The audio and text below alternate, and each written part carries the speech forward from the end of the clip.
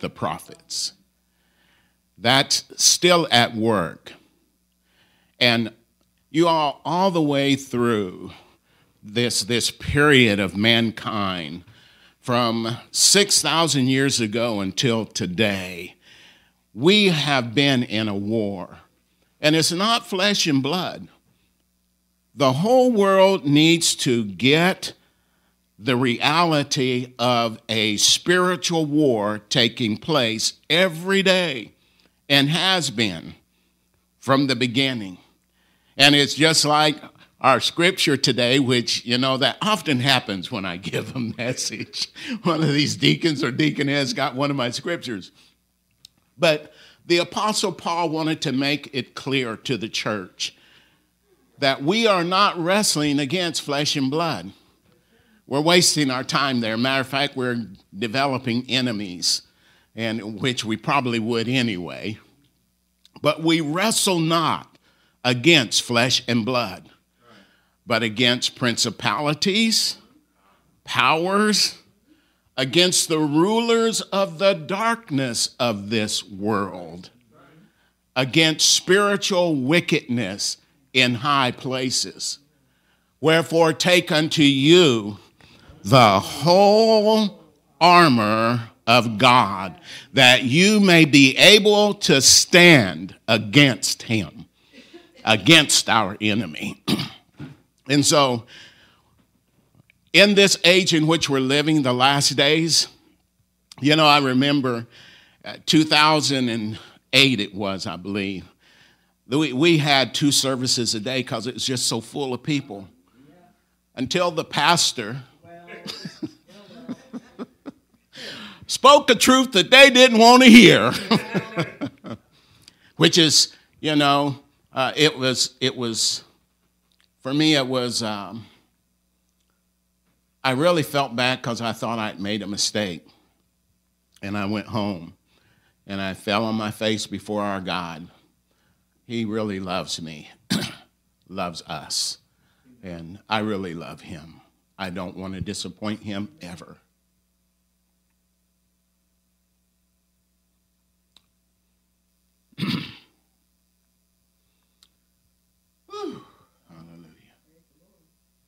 I don't want to disappoint him. And so I went home and I prayed, and I said I was sorry if I made a mistake. And here's what he said. He said, my people think that they can separate their Christian lives from their political and social lives. Like, you can set your Christianity over here and take up your politics and social life over here. And the problem with that is that have Christians who are trying to live in both worlds, and I think it's over in Revelation where it says they're lukewarm. And so God straightened that out. And then we began to see this falling away, and the church is all over, you all. 1 Timothy 4:1, for the Spirit of God speaks expressly that in the latter days some shall depart from the faith, giving heed to seducing spirits and doctrines of devils. 2 Ephesians chapter 2, verses 1 and 2, that there will be a falling away in the latter days. And that is happening. What are we doing? We're praying. God is not willing that any perish.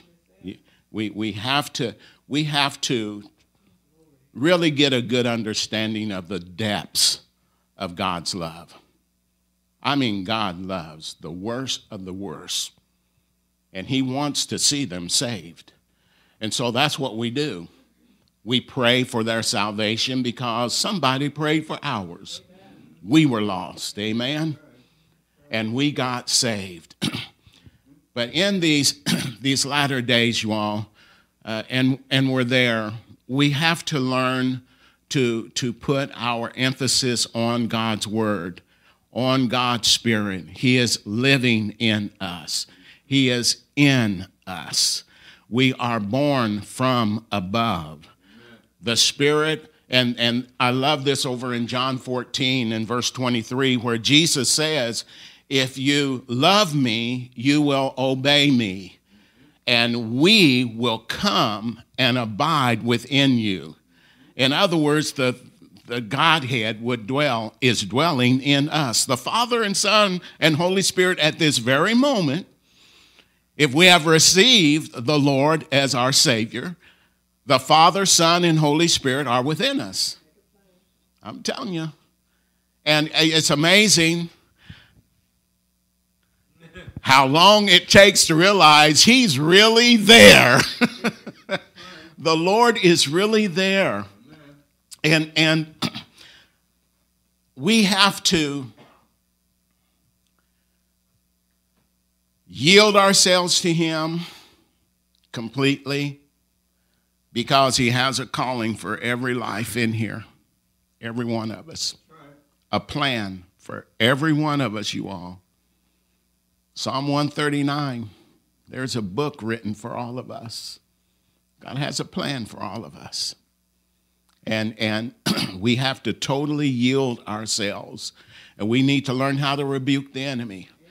When you hear a negative thought going through your mind, I rebuke you in the name of Jesus. You're talking about somebody getting away as fast as they can. The enemy takes off. It's that name Jesus. They can't handle it. And so, getting back to this, God has revealed secrets to us in these last days. And we have heard from his prophets. And are there false prophets? Yes. But we have true prophets. And God has shown us who they are. And it helps to know what the Lord is doing so that we can join him in doing it. And if everything seems adverse to what has been prophesied, we're not going to let adversity change our thinking. We're going to maintain our faith in God. Amen. Amen. And so today's message is kind of like a repeat, because things like this throughout Scripture have happened all the time. And it's entitled Responding to the Prophets of God, because even in the days, Old Testament days, there were those individuals who had trouble with believing prophets.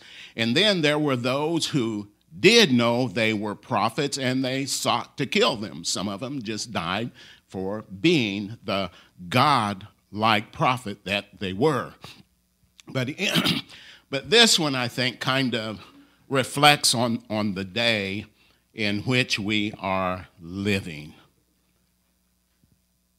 We're going to use for a text. We're going to use for a text 2 Kings in chapter 7, and we're going to use the Amplified Version. This is Elisha. He is the prophet right after Elijah. Elijah went through some very difficult times, as we all recall. He took out all of those false prophets, or whatever you want to call them, of Baal. They were all killed, all 800 of them, and including what's her name? Thank you. Jezebel. And he left there running and went and hid in a cave. Things were so bad in Israel at that time that Elijah thought that he was the only man of God in Israel. And God had to tell him, no, I have 7,000, a remnant that's still here. Hallelujah. And so he wasn't really comforted by that. He's ready to go home. And of course, God did. But it's always been tough, because just as the prophet professes what God gives him, the enemy does the same. And whatever the enemy does is always contrary to God. Satan takes up people, and people take him in, unfortunately. You will have a large number of people, oh, there's no devil, there's no God. Oh, yes, there is. Yes, indeed. And they don't know that by them saying that, there's just a spirit there, a wicked spirit that has spoken a thought into their mind that there is no devil and there is no God. But there is. Amen. All right. Verses 1 to 2. Then Elisha said, he's talking to the royal officer of the king. He says, hear the word of the Lord. Thus says the Lord. The prophet is speaking what God has given him to speak. Tomorrow, about this time, a measure of finely milled flour will sell for a shekel, and 2 measures of barley for a shekel at the gate of Samaria. Then the royal officer on whose arm the king leaned answered the man of God and said, now here's something that's common within the human race. The royal officer was the arm of the king, not God. Okay? That is not uncommon. The royal officer on whom the arm of the king leaned answered the man of God and said, if the Lord should make windows in heaven for the rain, could this thing take place? What he's doing, he is questioning what the prophet Elisha said in verse 1. I'm going to provide Israel with finely milled flour and measures of barley. This is what the prophet said. This is what God said through the prophet. But the royal officer is questioning it, and it's going to cost him his life. Anyhow, we'll read on. You'll see that later. Then, okay, back to verse 2. Then the royal officer on whose arm the king leaned answered the man of God and said, if the Lord should make windows in heaven for the rain, could this thing take place that you just spoke, Elisha? And Elisha said, behold, you will see it with your own eyes, but because you doubt, you will not eat of it. And he didn't tell him that he was going to die, but he knew that because of his unbelief, it was going to cost him his life. You'll see later on. And so what we want to do in this day in which we're living, we need to stand on the word of the prophet and not well-oiled royal officers that presidents or all of these other political people, we need them, but we stand on God's word. All right? All right, so moving on, we're going to find that the lepers had the boldness to take a stand in front of their enemy. They had the boldness to take a stand. They are a type and shadow of just the regular guy. You know, yeah, he had leprosy. He was thought of as least among humanity. Amen. And there are others who may think the same of us, but they put their faith in God. Kind of like, okay, yes. All right.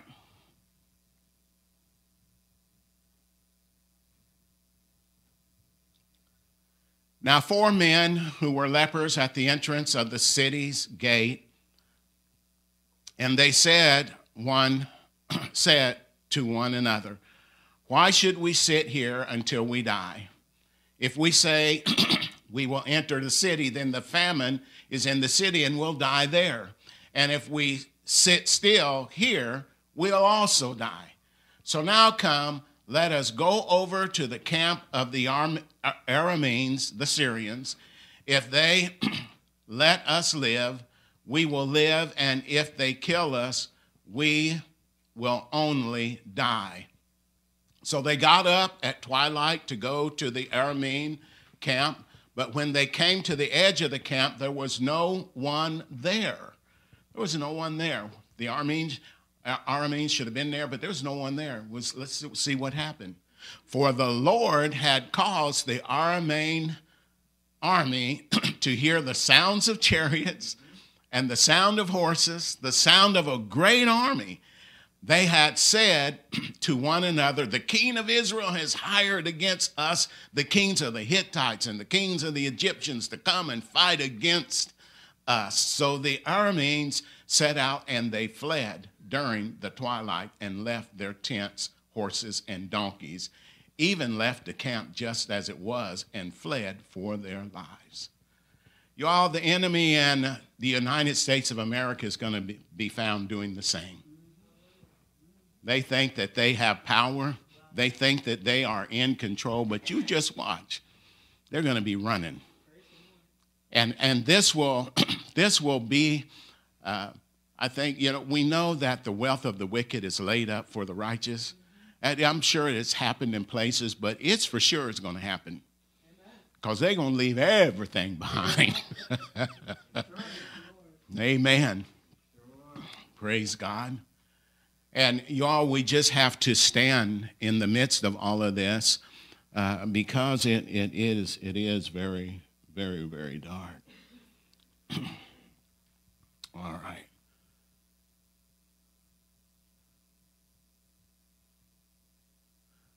All right.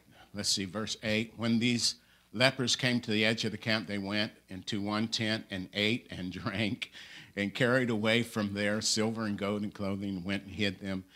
Then they went back and entered another tent and carried some valuable things from there also and went and hid them. Then they said one to another, we are not doing the right thing. This is a day of good news, yet we're keeping silent.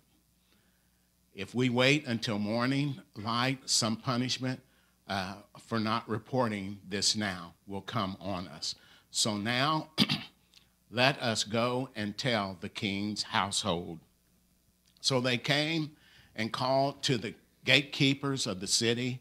They told them, we went to the camp of the Arameans, the Syrians, and behold, there was no one there, nor the sound of man there. Only the horses and donkeys tied up, and the tents had been left just as they were. Now, this tells you there was a great amount of fear in the Syrian army because they left their horses. I mean, they was in a hurry. Verse 11, then the gatekeepers called out, and it was reported to the king's household inside the city. Then the king got up in the night and said to his servants, I will tell you what the Arameans have done to us. They know that we are hungry, so they have left the camp to hide themselves in the open country, thinking when they come out of the city, we shall take them alive and get into the city. One of the servants replied, please let some men take 5 of the horses which remain inside the city. Consider this. If they are caught, then at worst they will be like all the people of Israel who are left in the city, even if they are killed. They will be like all the people of Israel who have already died from starvation. So let us send them and see what happens. So they took 2 chariots with horses, and the king sent them after the Aramean army, saying, go and see. So they didn't believe the prophet, and now they're not believing these 4 lepers who were actually there and probably had on gold rings and necklaces and fancy shoes and everything else. But they refused to believe They refused to not stand on their word, but on the word of the king and his worker.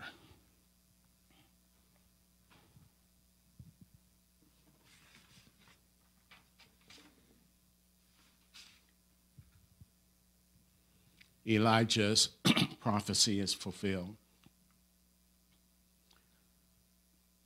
So they went after them to the Jordan, and all of the road was entirely littered with clothing and equipment which the Arameans had thrown away when they hurriedly fled. And the messengers returned and told the king. Then the people of Israel went out and plundered the camp of the Arameans. So goods were so plentiful that a measure of finely milled flour was sold for a shekel, and 2 measures of barley for a shekel, in accordance with the word of the Lord as spoken through Elisha. Now the king had appointed the royal officer on whose arm he leaned to be in charge of the city gate, and the starving people trampled him at the gate. He was not prepared for it. He didn't really believe it, and as a result, they ran over him, and he lost his life, and he died, just as the man of God had foretold when the king came down to him. It happened just as Elisha, the man of God, had spoken to the king, saying, okay, we've been there. All right. So what does that have to do with us today? I want to share with you a couple, maybe even 3 prophecies. This is the first time I ever did something like this. To God be the glory.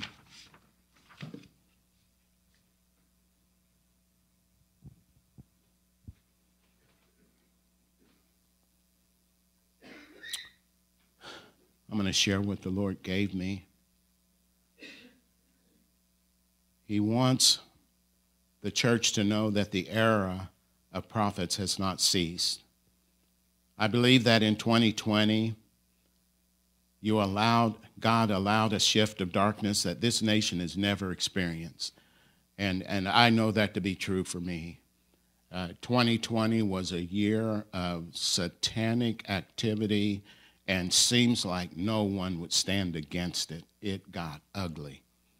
There was people burning down cities, and this life matters more than another life. I mean, there was so much evil and wicked in this country.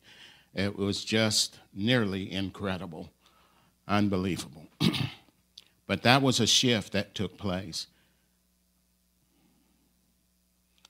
A shift of darkness that this nation has never experienced, but it was God's plan, and you, Father, has held us up and made us aware through your servants, the prophets. True prophets have been presented on a scale that we have never experienced. On November 27, 2021, there was another shift, a shift wherein God spoke to his prophetess and prophets, and here is what was said. This is the prophetess Marie Basco.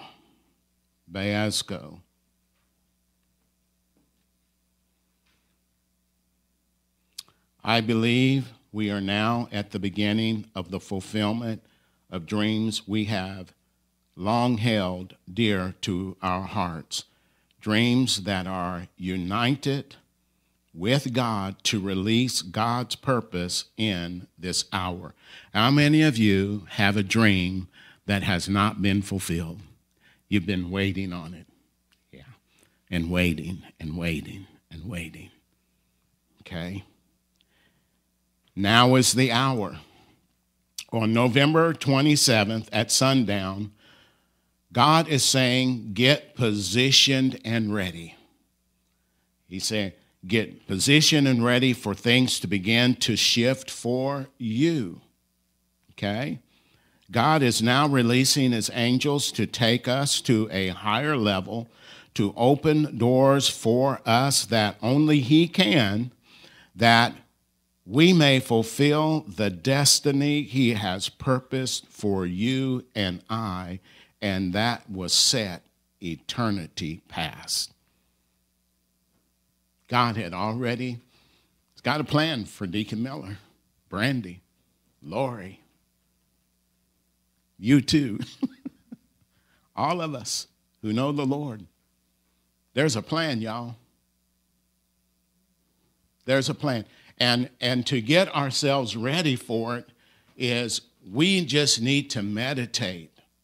I mean, to meditate on the word day and night. Let it get a hold of us until our faith rises to the point where we get excited about what God is going to do in our lives. We have to meditate in it day and night. Here's another one. This one has to do with the state of Kansas. Veronica West gave this message. God gave her this message. I saw Kansas under an open heaven, a place of supernatural encounter, divine translation, and angelic visitation. I saw a stairway appear over this land that connected heaven and earth. Angels were ascending and descending. This will be a birthing place, that is Kansas, of dreamers and visionaries. Kansas will be a place where heaven kisses earth, a place where supernatural suddenlies and divine shiftings take place, ushering in a new move of the Spirit of the Lord in the nations. We are going to have to listen to what Holy Spirit says and do it. None of it is left to us. It's Holy Spirit who's going to lead, guide, and direct us, which is what he's doing now, but we can just be even more specific. We can just be totally yielded to Holy Spirit. Here's one more. I hope this works.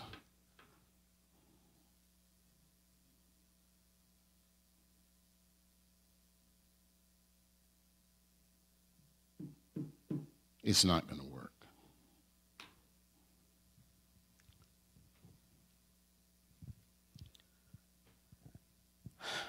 There was a message, a prophetic message given to Tim Sheets back about a week or so ago, and his brother Dutch Sheets spoke about it. And the thing that really stood out to me is that when the glory of God hits this earth, his very presence is going to manifest with his people. That's what's really exciting. We're talking about a major scale, and it's going to be necessary, y'all. Why? Because this darkness has not just covered the United States. It's covered the world. It has covered the world. I think it was our evangelist Lori who said there is a truth about 80% of leaders in the nations are devil worshipers. 80%. All over the earth. But when God shows up, there's going to be a very strong shift and change. And we are preparing ourselves for it. It will not hurt at all to fast and pray and to acknowledge to the Lord, Lord, I know you have a plan for my life. Lord, reveal it to me and I will follow. Lead me and I will follow. And he's going to use us in just tremendously magnificent ways, you all. We're going to see things like we never seen before. And these people, like this royal officer, we thank God for those who stand for, and it'll be President Trump at the time, who stand for him, but number one is the Lord. Number one is the Lord. And that's how we need to prepare ourselves, because God has sent us the message. He's on his way. We are in a new era. Here's something else that's going on too, you all. We need to know that we're going to have a very, very harsh winter. It's going to be a whole lot of snow. But as that snow falls, those who are wicked will fall, as the snow represents cleansing. Okay? I don't know how strong that is, but this is a prophecy from our brother Hank Kuhneman, and also from Rick. Yes, I always have trouble with him. Robin Bullock. Yeah. And they are true prophets. We know that God is going to take care of us. Amen. He'll take care of us, but he's going to do it his way. Our intellect is not going to understand what he's saying. We simply by faith believe what he says. That's what we do, you all. As the children of God, believe. Things are going to get good. You know, I don't know how God is going to mix it all. All I know is that he's going to do it. He's got great things ahead for his children. And he's going to protect us and keep us, regardless of what happens. Here we go again with Psalm 91.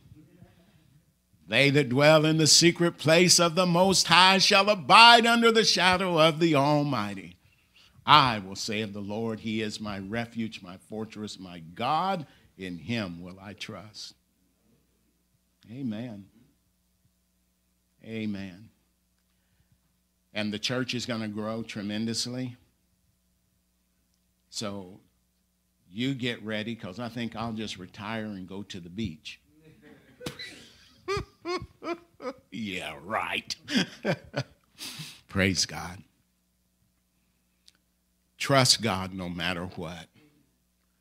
No matter how dark it is out, don't let it fool you. It is not greater than the light. Amen. So, Father, we thank you and praise you for who you are. Lord God, we just yield ourselves completely to your word, your ways, your prophecies. All throughout Scripture, you have shown yourself to be faithful, that you have done exactly what you said.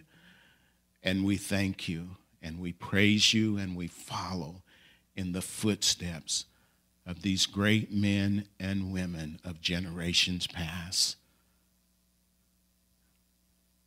We thank you. We praise you in Jesus' name. Amen.